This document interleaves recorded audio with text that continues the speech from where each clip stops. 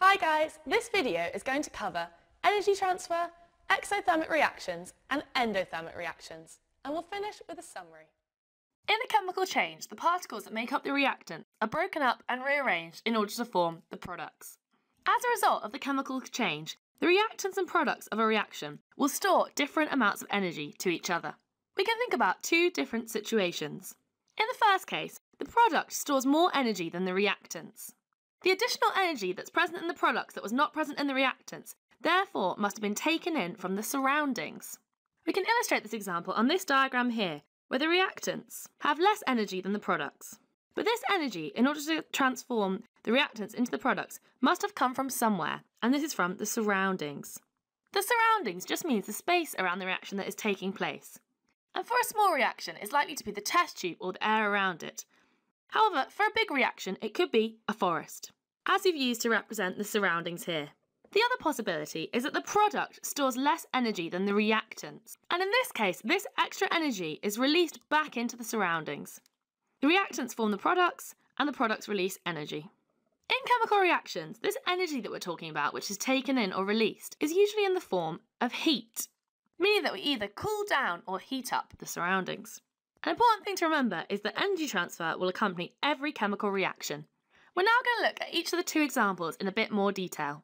Firstly, we can think about exothermic reactions. The word exothermic is just used to describe a reaction where the products store less energy than the reactants. As we've seen before, if the products have less energy than the reactants, then as the reaction happens, some of this additional energy will be released. This ensures that the amount of energy is conserved between the left-hand side of this reaction arrow and the right-hand side. This energy is therefore released into the surroundings, and in an exothermic reaction, the energy is released into the surroundings in the form of heat.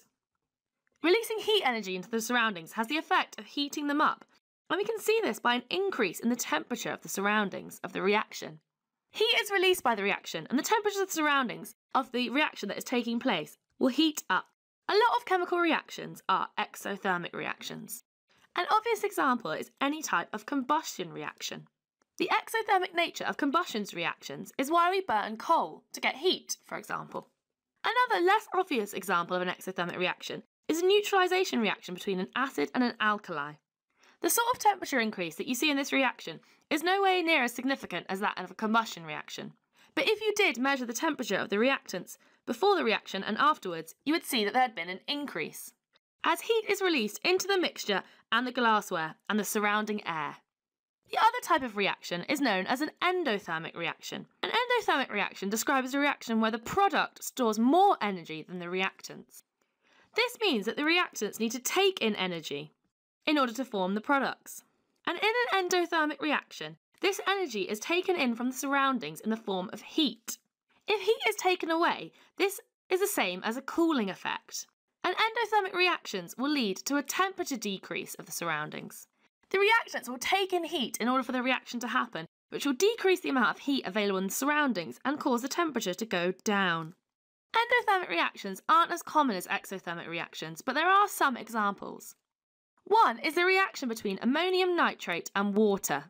The fact this is an endothermic reaction that leads to cooling of the surroundings is used in making of some ice packs. Snapping the ice pack causes the reaction to start, which reduces the temperature of the ice pack without needing to put it into the freezer. Another example of an endothermic reaction is the reaction between citric acid and sodium hydrogen carbonate. And this is the reaction that takes place in a sherbet sweet, which makes it fizz.